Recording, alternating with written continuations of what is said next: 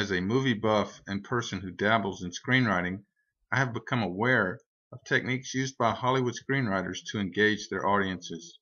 One such technique is called the gap. A professor at Carnegie Mellon University came up with the concept of the information gap theory of curiosity. Lowenstein says this curiosity gap is an innate human behavior that's triggered when people feel there is a gap between what they know and what they want to know. There are different versions of the information gap.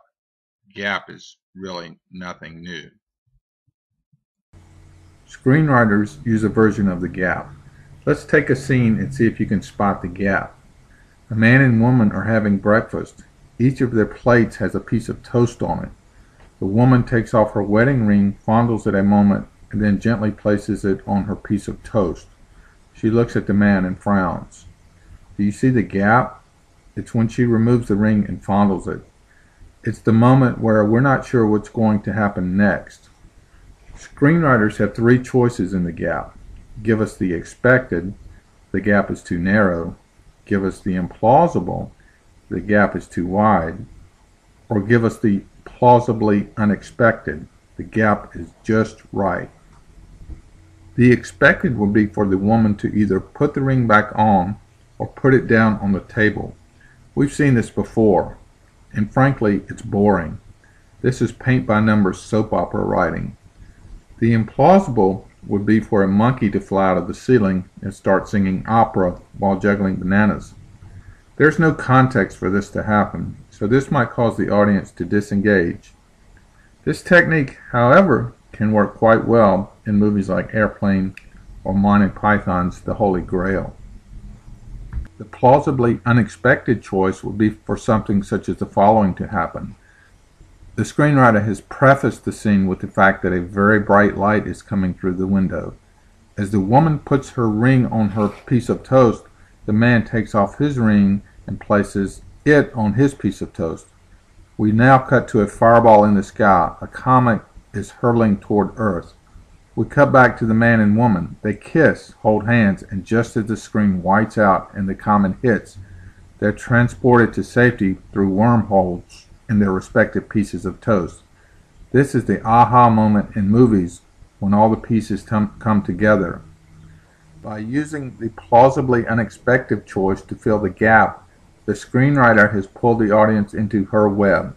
Just as important, the screenwriter has shattered the audience's expectation of what's coming next. If you can keep creating these plausible but unexpected gaps throughout your movie, you can hook your audience and keep surprising them. In Kubrick's 2001 A Space Odyssey, the opening scene shows the sun rising over the moon as seen from Earth. It's the dawn of a new age. The gap will soon be filled.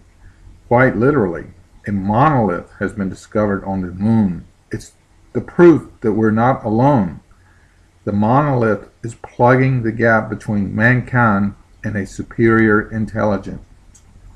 Kubrick uses the gap throughout the movie. How man's feeble attempt to create a higher intelligence short circuits and leaves Dave in the gap of deep space. Dave somehow continues on his odyssey and keeps trying to fill in all the gaps. And gaps can build and become even more plausibly unexpected. Think about Star Wars. I'm your father, Luke. Now that's using the plausible but unexpected to fill a very big gap. For us, as communicators, the gap could be getting up in front of 30 people to do a presentation. It could be the turn of a page or the click of a mouse. It's that moment when the audience is unsure what's coming next. Our job is to guide them and spark their natural curiosity. Remember, you have three choices when you get to the gap. A narrow gap. Too much information, audience is bored. Wide gap, not enough information, audience disengages. Just right gap, you hook the audience. I've included some general guidelines on using the gap. I won't go into them now because I feel we're at a transition, a gap. We have three choices: continue the presentation, The gap is too narrow. Go get in my spaceship and join Dave on his odyssey. The gap is too wide. Or a third choice, which you might not have anticipated, but was foreshadowed. I'm going to go make some toast. And that should be your aha moment. How's that for filling the gap with something that is plausible but unexpected? Good luck with your gap.